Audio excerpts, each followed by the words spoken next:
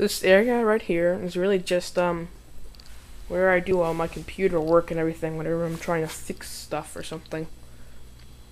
I just have my parts and tools and everything right here. Yeah. I have a video of this Compaq Presario V2000 on my channel. You can look at that. It basically says how good it is and stuff. Arg. I haven't gotten it to work. I need a new motherboard, I think, so yeah. Alright, this is a computer I got yesterday. Looks normal. It's another Dell Dimension 8200. Just like this thing here. And I have another one too. So it had no RAM. It has a 1.8 gigahertz Pentium 4. No video card or anything. No hard drive. You know, it came with a CD rewritable drive, an Ethernet card, and a sound card. But that's odd. It did come with a power supply, and the reason why it's like that is because of this thing. I have no idea why this power supply was in this computer. Because, first of all, it's 24 pin, it's 400 watts, and the switch is in the back. That's why the person, whoever had it, pried out that little area for the switch. It has these, it has all these power connectors, this type. I don't even know what, I don't know what it's called, but there are 5 of those, I think. A whole bunch of these normal ones. Yeah, 24 pin. 4 pin right here, the 6 pin right here, the 24 pin right here. So, it had a little 24 pin connector hooked up to here that got converted into a 20 pin connector and hooked up to there. And ouch, why the hell am I bleeding? Ow. How did that happen? Owie. Ow. Okay, I have no idea how that happened. Okay, anyways, so, yeah, this computer's quite unusual. These are all my other computers. This is a Dell Precision 360, which originally had, a 2.4 gigahertz Pentium 4, a 128 megabyte video card, which I, put in this gateway computer, which I'll take a video of in a minute, and 1 gigabyte of RAM. This 8250 had 2.4 gigahertz Pentium 4, 64 megabyte video card, I think 512 megabytes of RAM. Yeah, I never got it running because I didn't have a hard drive for it. And this is a Dimension 3000, which I did have running.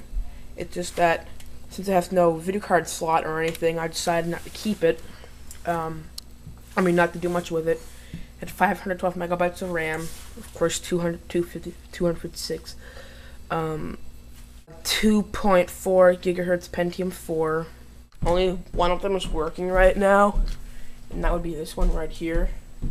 Okay, so I'm gonna fire this thing up.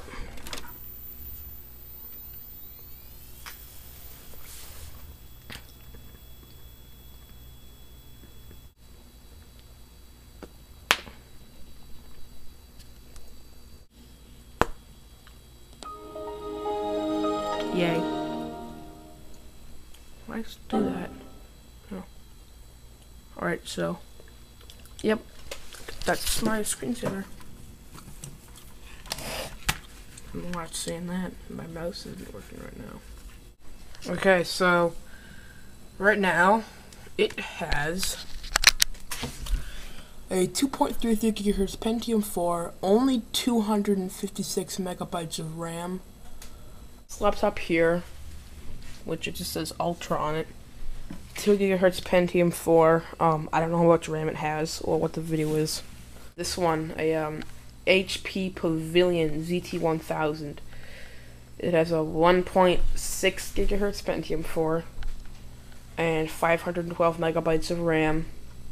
I don't know the video on it. So yeah. This thing's a game computer that we've been having a lot of trouble with. There's a video on our channel, and updates of it, and the parts and everything for it. This is it's just a gateway computer that we use for our gaming and stuff currently. As of now, it's not that bad. It's got a 3 gigahertz Pentium 4. 128 megabyte video card. It's actually pretty good. It's a big sound card and a big Ethernet card and everything down there. 1 gigabyte of RAM. 1 gigabyte of RAM. We bought extra for it so we could have 1.5 gigabytes, but the person sent us the wrong RAM, and we're going to upgrade the video card, but he bought a PCI times 16 via AGP, and the hard drive in there is 80 gigabytes. Stop lying.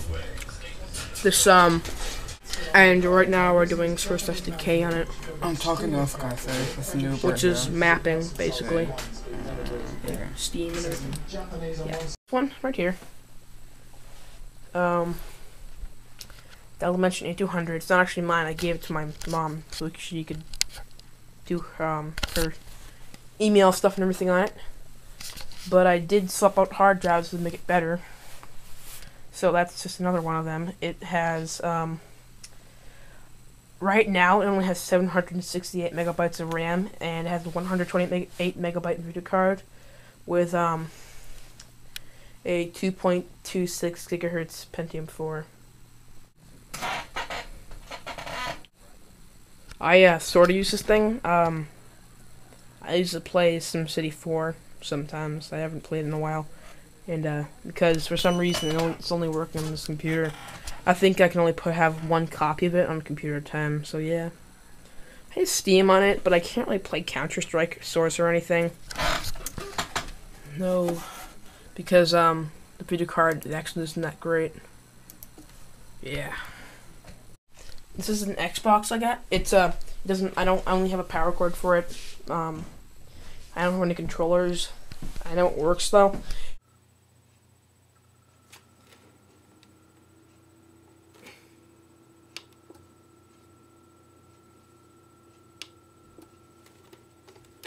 PS2, I don't have any games for anything, but I do have controllers and everything.